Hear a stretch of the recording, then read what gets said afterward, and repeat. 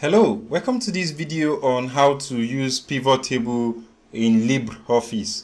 Okay, so I want to put up a PivotTable analysis on this large transactional data.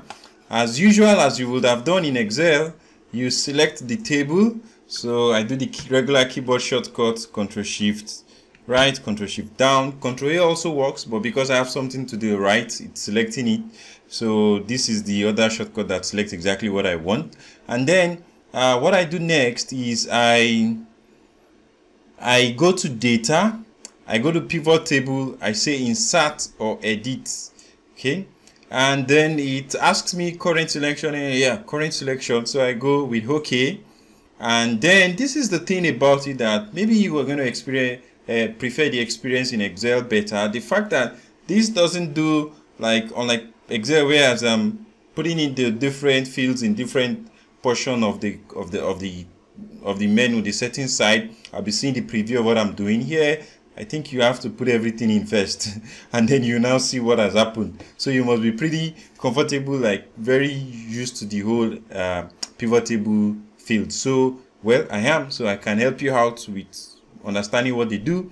Filters, as the name says, filters allows you to be able to give perspective to what you want to see. Do I want to see for different branches? In this case, do I want to see for different time range? So I'm going to put time range in filter.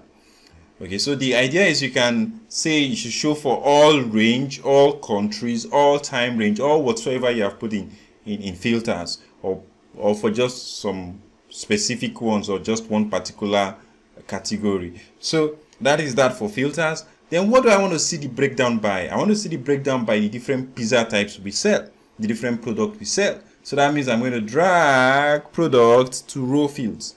That way to lay them out this way, as you can see, as I have here, right? So it's going to lay them out in one per row. That's why it's called row field. But if I had preferred it, column wise, like transposed kind of shape, so that I get this pizza all lined up horizontally, and then these figures showing beneath them, right? Then I will have dragged that to columns, but I like it this way, so I'm going to leave it in rows.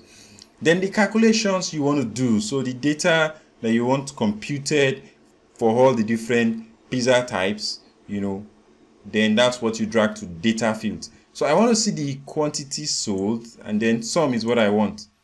I also want to see the amount sold, again the summation of it. It has options, where you can specify some other things, like do you want to add a filter to the different columns? Do you want to ignore empty rows? And if you have any reason to change your source and destination, I don't want to touch any one of them. I'm okay with the way it is. You should go ahead and put it in a new sheet for me. I already selected the exact selection I source data, so I don't need to change this again. So I'm just going to click on OK, and voila, this is it, right?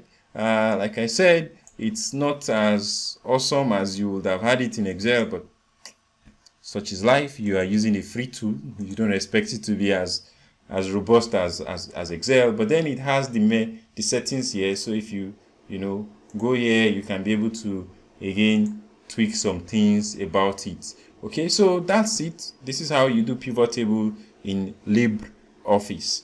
Okay, I hope you enjoyed it.